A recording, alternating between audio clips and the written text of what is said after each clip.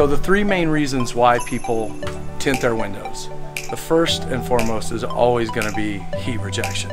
Everybody's worried about how hot it is, and if their living room's hot or their kitchen, they want to decrease the temperature in their house. So they're going to tint their windows.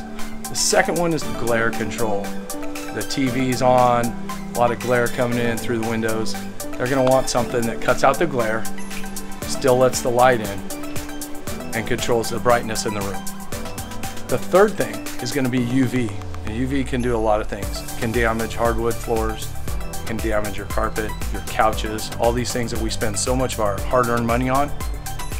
The UV just destroys them every day as it's coming in through the windows. We can block up to 99% of that UV coming through the window without disturbing any of the light coming through. Residential window tinting can be very affordable.